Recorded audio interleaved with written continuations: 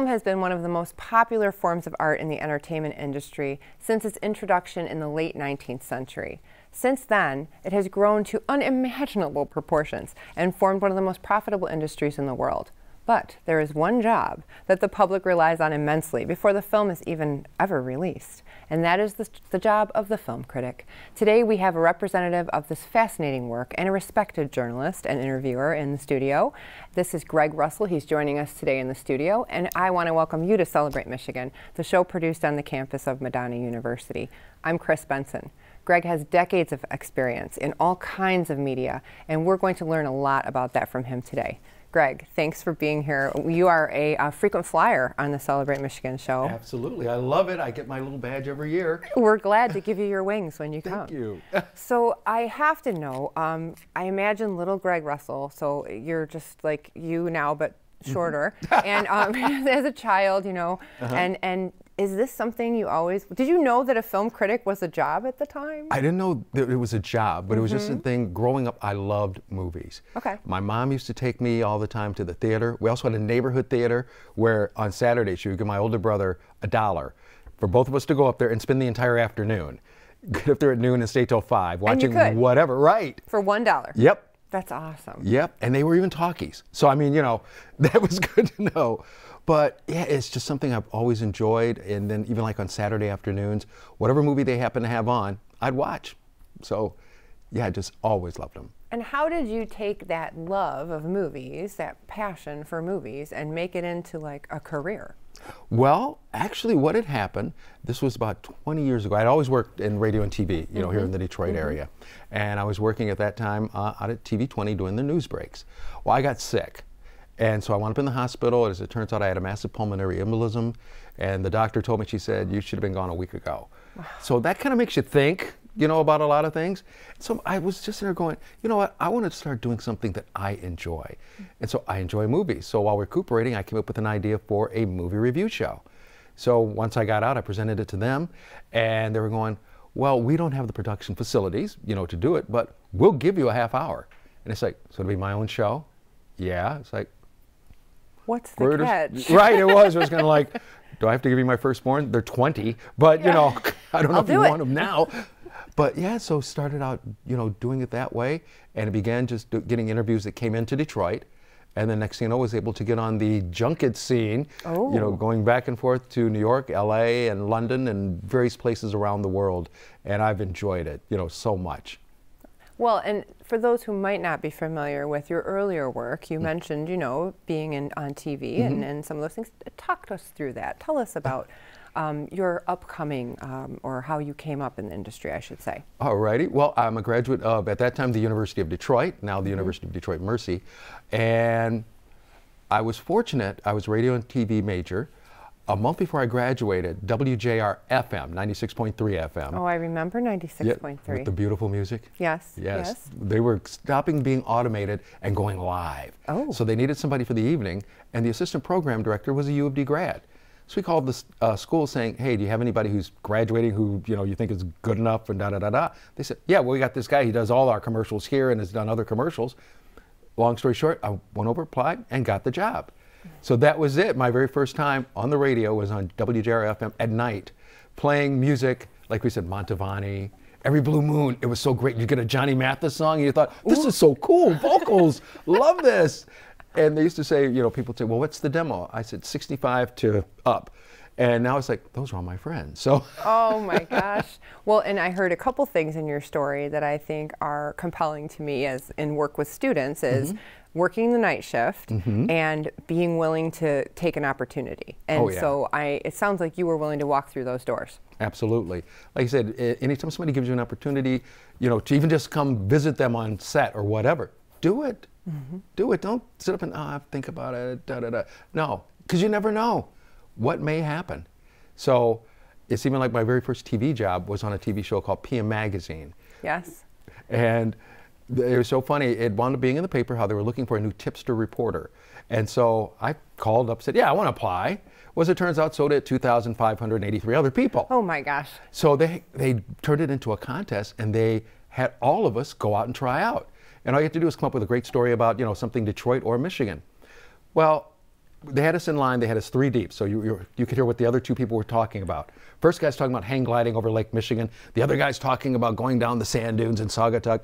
My story was about how to make a Boston cooler. Nice. Yeah, because nice. I could never figure out, why is it a Boston cooler invented in Detroit? But it was invented on Boston Boulevard. Love it. So did that. I walked away thinking, this is not going to beat swimming with sharks. 2 days later, I got a call and saying, you were the one. You're the guy. Oh, and again, being authentic is what I hear you saying there, and going with who you are and your own experiences.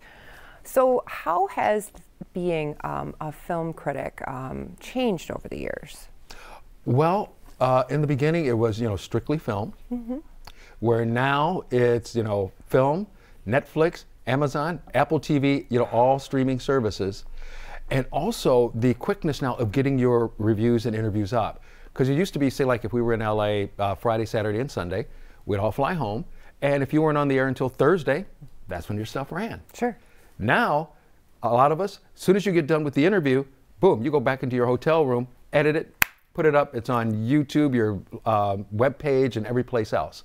So that's one of the main ways how it's changed. And I'm just overwhelmed by the number of ways that we can see movies or films or programs now. And I imagine that volume, it feels like we've gone at light speed to where we are now. Right. And it sounds like you have to be very responsive now too to get it out there fast. Absolutely, because that's the studios look at that. I mean, it's so amazing. Very quick story. Yeah. There was one time I was at one of our award shows. I took a photo of Sterling K. Brown from This Is Us, and his manager's a friend of mine. So we got this. So when I went back on the show on Friday, I showed the picture since it's an NBC show and we're on Channel 4. And so I said, yeah, this was really great. Pleasure meeting him. When I got done, my phone was beeping. It was his manager. And I picked up and going, yeah, Michael, what's going on? He said, great story or great shout out about you and Sterling. I'm going, are you in Detroit? And he said, no, I'm in New York. And I'm going, how did you find out about it? They've got ways now of, as soon as you say like a client's name or the name of a movie or whatever, it's tagged and they know. Yeah. Well, my gosh, we've got so many things to get into. I have to go to a break. Just stay right there. Don't move. I'm here all day and you for stay you. right there. We'll be right back, and we'll talk more about Greg, his work, and how the pandemic affected that. Stay tuned.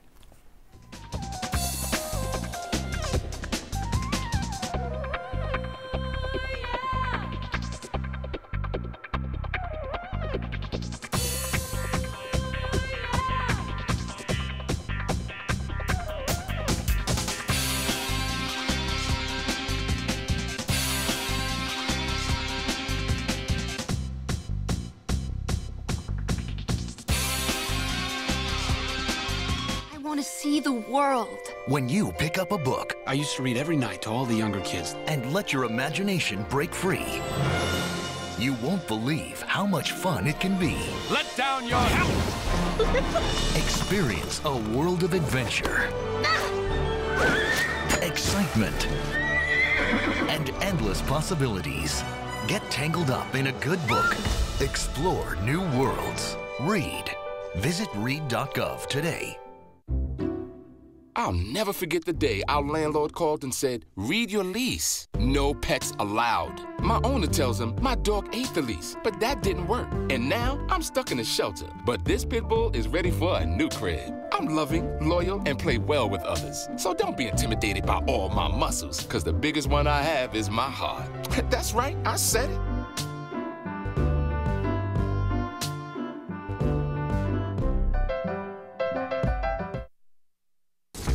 Oh, emojis. I thought the conversation just got dumber. Ugh, internet trolls, just ignore them. I like you just the way you are. I believe in you. She's a hugger. Give her a squeeze. Help up the hand. Ah, there you go. Thanks, mate. You're killing it, Jane!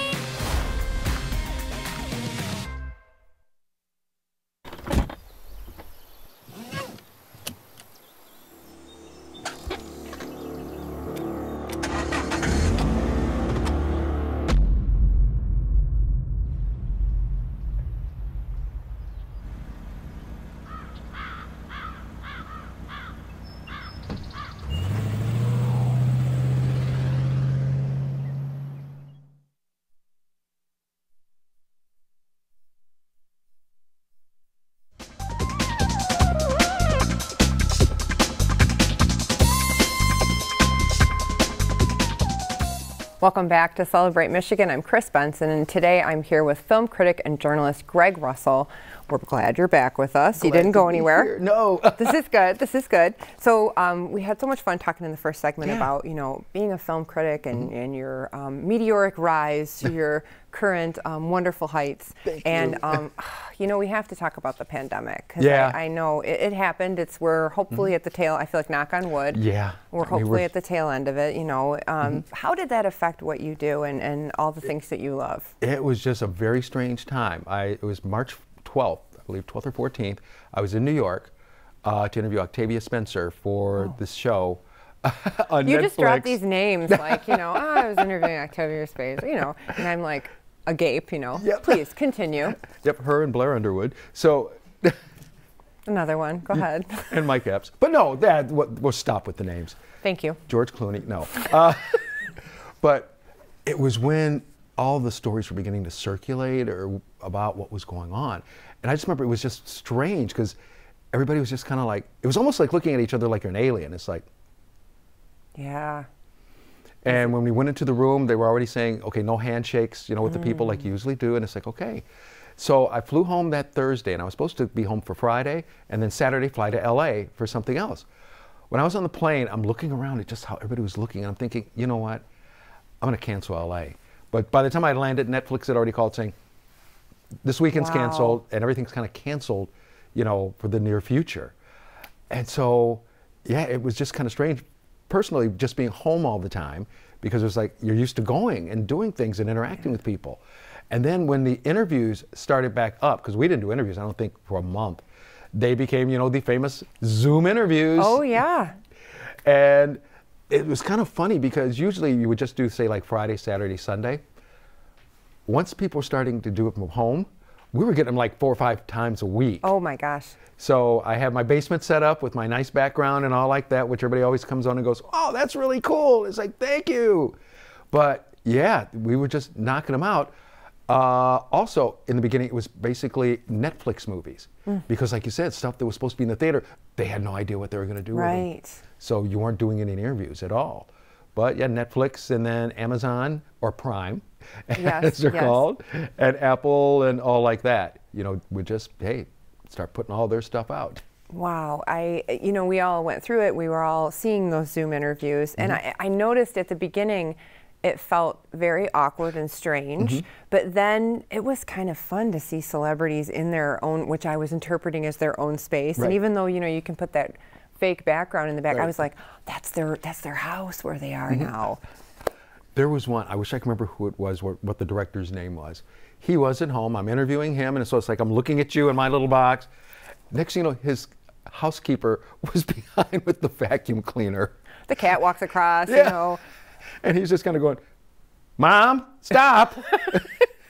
He said she needed a job, so he gave her one. Yeah, there you go. I mean, but it felt like a reality show look into the lives of, the people that we see on the screen that normally, they look so glamorous, and now they're just on the other side of Zoom, just like us. Right. So I thought that was kind of an interesting way. Were there any interviews during that time that just stuck with you, from the Zoom era, I will say, the Zoom interview era? Yeah, Hilary Swank. Oh, wow. I interviewed her for 2 movies. And after the first one, then a few weeks later, got her for the second. She says, hi, Greg, I'm back. I'm glad to be in the basement with you again. And it's like, I'm glad you're here too. And, just, because like you said, she's at home, so she's relaxed, having a good time. Tom Hanks, he was in my basement twice. Oh my gosh. So on the second one, he said, yeah, man, I hope to get there and be in the basement with you for real. I said, come on by. Yeah, for sure. Come on by, would love that. And Sharon Stone, she wants to come over and have a drink in the basement. Okay. So it's like, hey, who else can beat that? Right. But yeah, just so many people. I mean, you got everyone, out there. Samuel L. Jackson's been in the basement. There you go. Yeah. I mean, you've had these names, again, I just love, you've had interaction with so many big names. And, you mentioned growing up, you really loved movies. And I imagine part of that, you did say, was the experience of going to the movies, right? And we haven't done that to the level we did before. Yeah. How did that affect you? Well, all of a sudden, because it used to be we'd go to screenings like every week, or a couple of times a week. Well, next thing you know, they started sending us screener links, which in the beginning you're thinking, oh, but then after a while it's like, I'm in my house. I can pause it if I want. It was like, this is great. Yeah. This is great. There were some movies that they didn't want to do, you know, because they were just such big epics. So that's why they held them up, like, you know, even like the James Bond movie. Sure. They wanted that to be in a theater, especially for the reason that this was Daniel Craig's last one. Yeah. So that's why they kept holding it off, holding it off, holding it off. And also part of the rumor was they held it off so much that the equipment or the technology they had in the movie had changed. Oh my Because it's gosh. like, I'm just making this up, like if it was Nokia who gave him the phone. Sure. By the time it was ready to come out, the phone he had was old. Oh my gosh. So they had to go back and reshoot, you know, those parts. I love, as a film critic, it sounds like you have a lot of inside information too about these things. Like, you give us the dirt and the details There we may you not go. see anywhere else.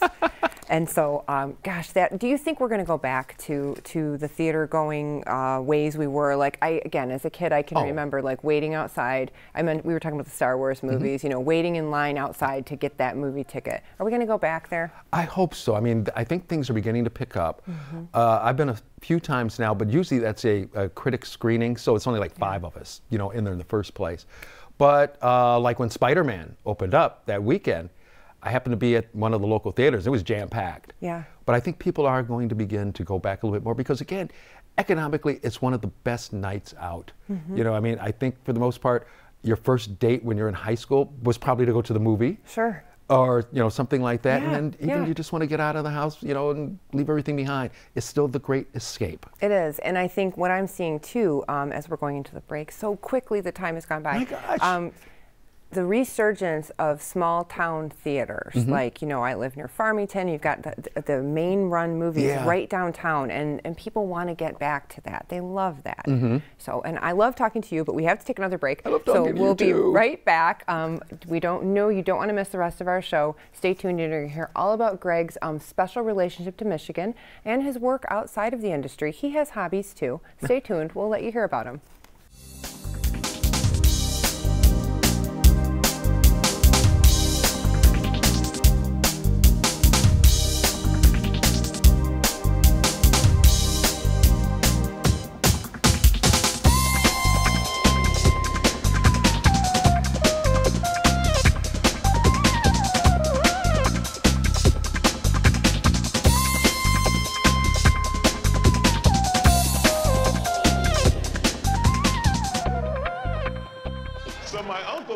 And he says he's dizzy and he's losing his balance. I'm like, Unc, you want me to take you to a doctor? He's like, no, I'm gonna look up the symptoms. I said, your symptoms are you're dizzy and you're losing your balance.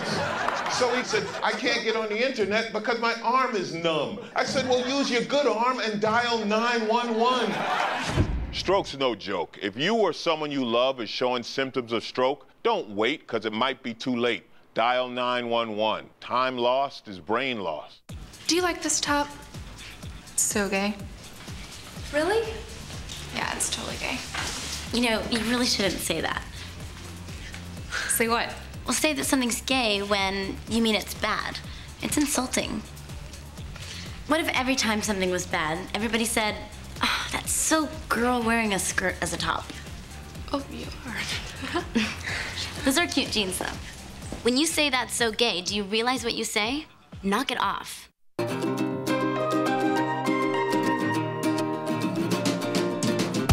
Madonna University's Broadcast and Cinema Arts program is preparing me for the future. I'm learning from industry professionals, making connections, and honing my skills from hands-on experience every day. The professors are dedicated to my success, instilling professionalism, creative thinking, and a strong work ethic. Join Madonna University's Broadcast and Cinema Arts program.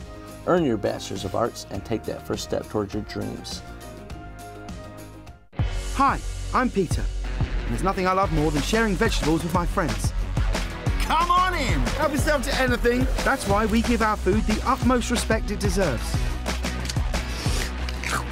Did you know there are simple steps we can all take to help save food? You can cook it, store it, even share it. Just don't waste it. Because when it comes to food, better ate than never. To learn more, visit savethefood.com.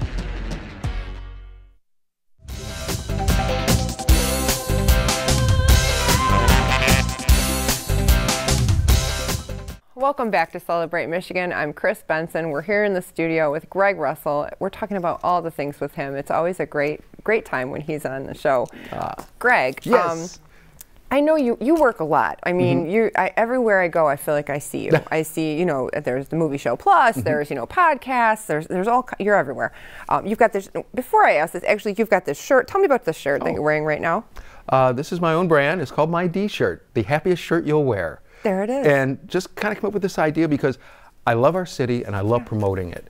And it was just, hey, let me come up with something that people can wear as kind of like their billboard, to show folks about their love of Detroit. I love that. So I'm assuming this is a hobby, but I mean, the question I have for you is like, what are your hobbies when you're not working? And I always chuckle when I'm thinking about that because I feel like you're always working.